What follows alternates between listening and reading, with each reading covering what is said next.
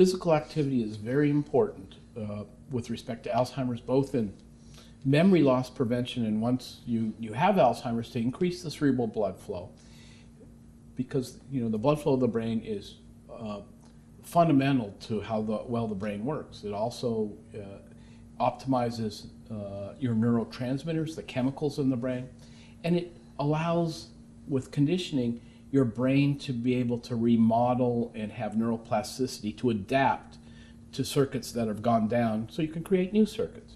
Fundamental. We have a brain fitness program, and one of the really hallmarks of that program is exercise and increasing cerebral blood flow, along with what we call cognitive conditioning.